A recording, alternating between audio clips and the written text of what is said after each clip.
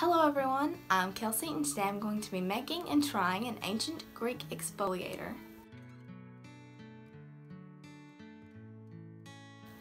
Ancient Greeks, along with Egyptians, used sea salt, olive oil, and honey to exfoliate, rejuvenate, and enrich their skin and body with natural minerals. Those are the three ingredients that I'm going to be using in this exfoliator today. So I'm going to put my hair up and let's get started. So I just cleaned my face and now we're going to start making the exfoliator. For this you need a 1/3 cup of olive oil. I'm using extra virgin olive oil because that's what we had in our kitchen. A 1/3 cup of sea salt and 1 tablespoon of honey. A measuring cup, a tablespoon scoop, and last but not least, a bowl.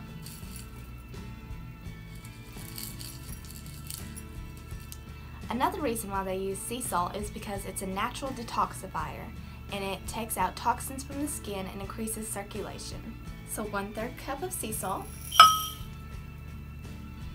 1/3 cup of olive oil,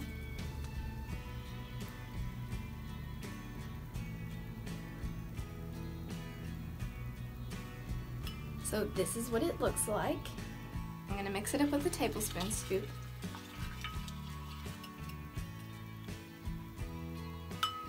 I'm honestly kind of scared to put this on my face.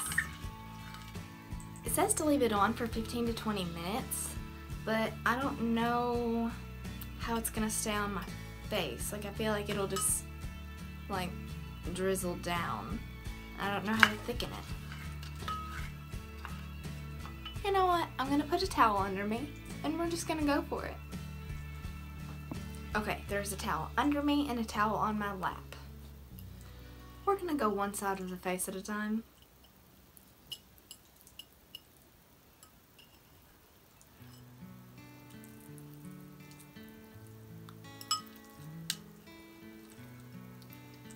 I feel like this is going to make me have really bad pimples. A lot of it is on my shirt and lap. Ooh, don't go in my eye. Don't go in my mouth. Don't go in my eye. I'm gonna say this is a fail right now, unless it just makes me have amazingly smooth skin.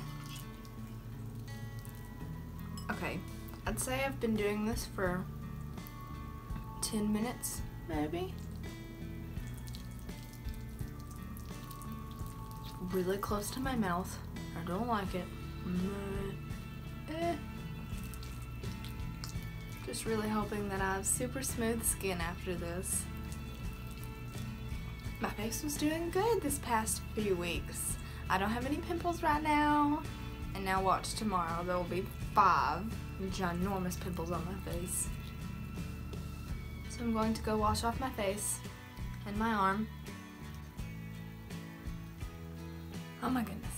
Okay, so something got in my eye. It hurt so bad.